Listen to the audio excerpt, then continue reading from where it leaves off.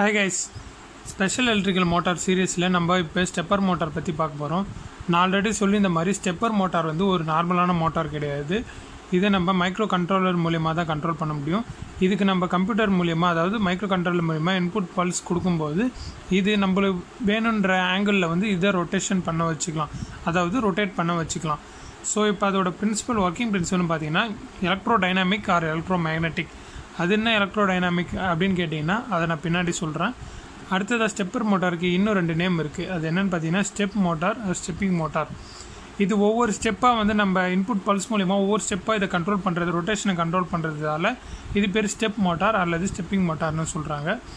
So அடுத்ததாக இது பேசிக்காக எந்த டைப் மோட்டாருக்கு காமனாக வருதுன்னு பார்த்தீங்கன்னா ப்ரஷ்லெஸ் டிசி மோட்டார். அதாவது டிசி மோட்டார், சாதா டிசி மோட்டார்னு பார்த்தீங்கன்னா அதுக்கு ப்ரஷ்ஷு இருக்கும், காமட்டேட்டர் இருக்கும்.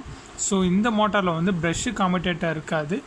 அடுத்ததாக பார்த்தீங்கன்னா ஸ்டேட்டார் வைண்டிங் நம்ம எனர்ஜைஸ் பண்ணுறது எப்படின்னு கேட்டிங்கன்னா ப்ரோக்ராம்டு மேனர்னு நான் சொல்லியிருந்தேன். அதாவது கண்ட்ரோலர் மூலயமா ஸ்டேட்டார் வைண்டிங் ஒரு ஃபேஸாக வந்து நம்ம எனர்ஜைஸ் பண்ணுவோம். அது மூலயமா ஒவ்வொரு ரொட்டேஷனாக நம்ம இதை ரோட்டாராக சுற்ற வச்சுக்கலாம்.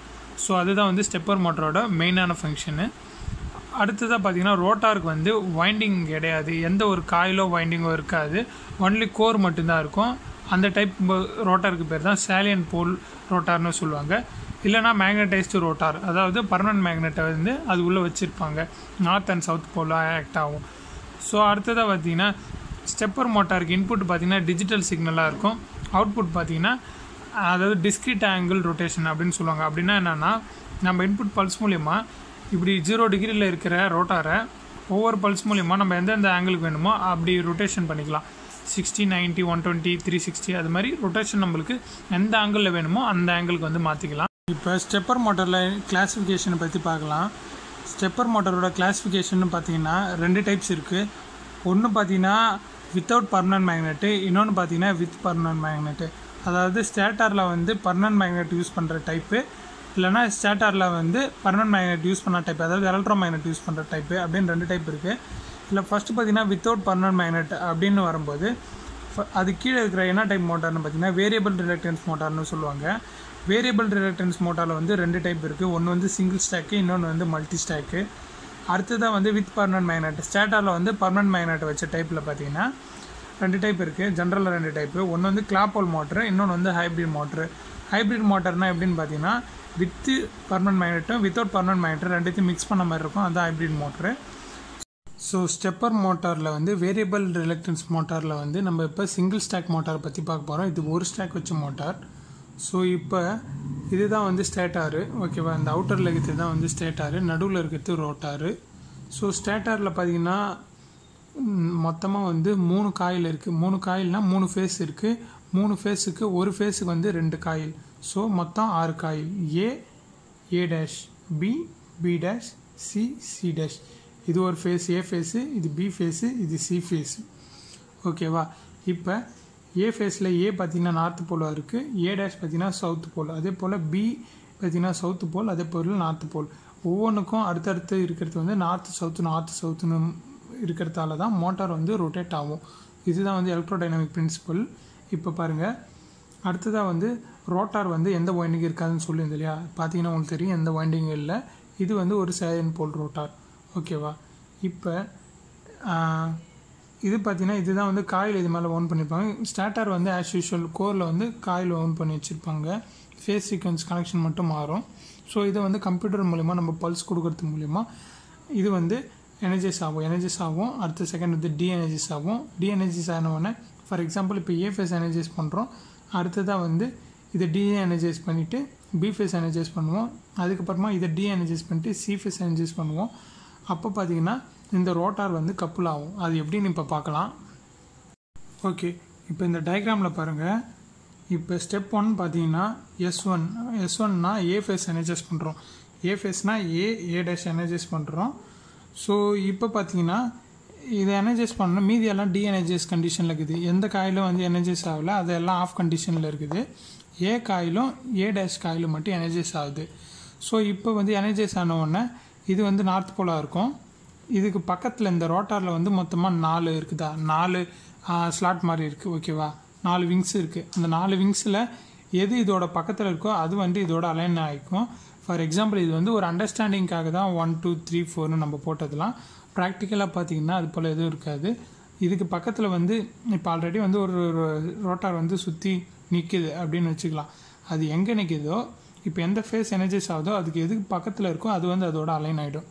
ஸோ இப்போ பார்த்தீங்கன்னா இது நார்த்தாக இருக்குது, இது ரோட்டாரோட சவுத் வந்து இது கூட அலைன் ஆகிடும். இங்கே இது சவுத்தாக இருக்குது, நார்த் வந்து இதோட அலைன் ஆகிடும். இப்போ வந்து 0 ஆங்கிளில் இருக்குது. ஓகேவா? இப்போ ஏ ஃபேஸை வந்து நம்ம அதாவது S1 சுவிட்சை வந்து ஆஃப் பண்ணுறோம். ஏ ஃபேஸ் சுவிட்சை வந்து நம்ம ஆஃப் பண்ணிவிட்டு பி ஃபேஸை எனர்ஜைஸ் பண்ண போகிறோம். அப்படின்னா எப்படின்னு பார்க்கலாம்.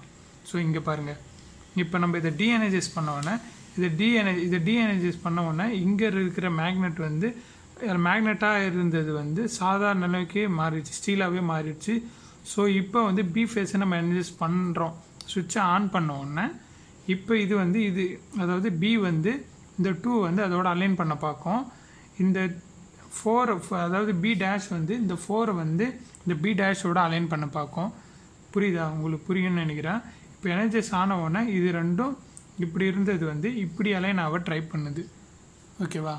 இப்போ ஸ்டெப் 3 பாருங்கள். ஸ்டெப் 3ல் வந்து பி ஃபேஸ் வந்து நம்ம எனர்ஜைஸ் பண்ணிட்டோம்.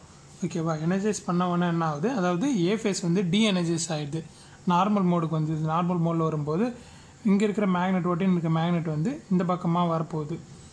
ஸோ இப்போ வந்து பி ஃபேஸை எனர்ஜைஸ் பண்ணிட்டோம். பி ஃபேஸ் எனர்ஜைஸ் பண்ணோன்னா 2ம் 4ம் இதோட அலைன் ஆகிக்குது. ஓகேவா? ஃபஸ்ட்டு வந்து 1ம் 3 வந்து இப்படி அலைன் ஆகிருந்தது.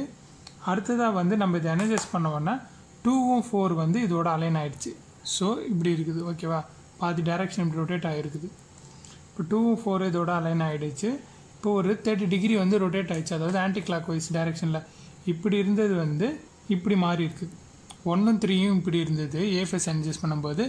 இப்போ பி ஃபேஸ் எனர்ஜைஸ் பண்ணும்போது இப்படி ஆகிருக்குது. 30 டிகிரி வந்து ரொட்டேஷன் வந்திருக்கு. அடுத்ததாக இப்போ வந்து அடுத்த ஃபேஸ் எனர்ஜைஸ் பண்ணுறோம். அடுத்த சுவிட்ச் S3 வந்து ஆன் பண்ணுறோம், S2 வந்து ஆஃப் பண்ணிடுறோம். S2 வந்து ஆஃப் கண்டிஷனுக்கு வந்துடுது. இப்போ இது வந்து டீஎனர்ஜைஸ் ஆகிடுது. ஓகேவா? டீஎனர்ஜைஸ் ஆகிடுது. இது ரெண்டும் டீஎனர்ஜைஸ் ஆகிடுது. ஓகேவா? டீஎனர்ஜைஸ் ஆகிடுது. இப்போ சி ஃபேஸ் எனர்ஜைஸ் பண்ணுறோம். S3 ஆன் ஆகுது.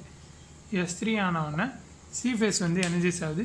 சி ஃபேஸ் எனர்ஜைஸ் ஆனவுடனே என்ன ஆகுதுன்னா அது 1ம் 4 வந்து இதோட அலைன் ஆகிடுது. இப்போ பி ஃபேஸில் வந்து இப்படி இருக்குது, சி ஃபேஸில் வந்து அதாவது 1ம் 3 வந்து இப்படி அலைன் ஆகிருக்கு. சாரி, 2ம் 4 இப்படி அலைன் ஆகிருக்கு. இப்போ 1ம் 3 இப்படி அலைன் ஆகுது. இன்னும் கொஞ்சம் டைரக்ஷன் 30 டிகிரி வந்து ரொட்டேஷன் ஆகி இப்படி வந்து நிற்கிது.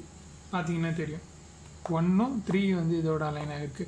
ஸோ அடுத்ததாக இதே போல் தான் இப்போ வந்து சி ஃபேஸை வந்து ஆஃப் பண்ணுறாங்கன்னு வச்சிங்கன்னா திரும்பவும் S1 ஏ ஃபேஸ் ஆன் பண்ணும்போது என்ன ஆகும்னா இந்த 2ம் 4 வந்து இப்படி அலைன் ஆகிடும். ஓகேவா? அதுக்கு அடுத்த ஃபேஸ் எனர்ஜைஸ் பண்ணும்போது இப்படி அலைன் ஆகிருக்கிறது வந்து இன்னும் கொஞ்சம் ரொட்டேஷன் வரும். அதே போல் திரும்ப இப்படி இதே போல் கண்டினியூஸாக வந்து ரொட்டேஷன் வந்து நடந்துகிட்டே இருக்கும். இப்படி தான் வந்து நம்ம ஸ்டெப் ஆங்கிள் மூலயமா ஸ்டெப் ஆங்கிளை கண்ட்ரோல் பண்ணி இப்போ நம்ம எப்படி கண்ட்ரோல் பண்ணால் 30 கண்ட்ரோல் பண்ணுறோம். 30 60 90 120 இப்படி வந்து நம்ம ரொட்டேஷனை வந்து அச்சீவ் பண்ணுறோம். என்ன டைரெக்ஷன் இப்போ வந்து நம்ம ஆன்டி கிளாக் வைஸ் டைரெக்ஷனில் வந்து ரொட்டேஷன் பண்ணுறோம். ஆன்டி கிளாக் வைஸ் டைரெக்ஷனுக்கு வந்து நம்ம என்ன ஃபேஸ் சீக்வன்ஸ் எனர்ஜைஸ் பண்ணுறோம்னா A B C இப்படி எனர்ஜைஸ் பண்ணுறதுனால ஆன்டி கிளாக் வைஸில் நம்ம மோட்டரை சுற்ற வைக்கிறோம். இதுவே A C B இப்படி எனர்ஜைஸ் பண்ணோன்னா கிளாக் வைஸில் மோட்டரை சுற்ற வைக்கலாம்.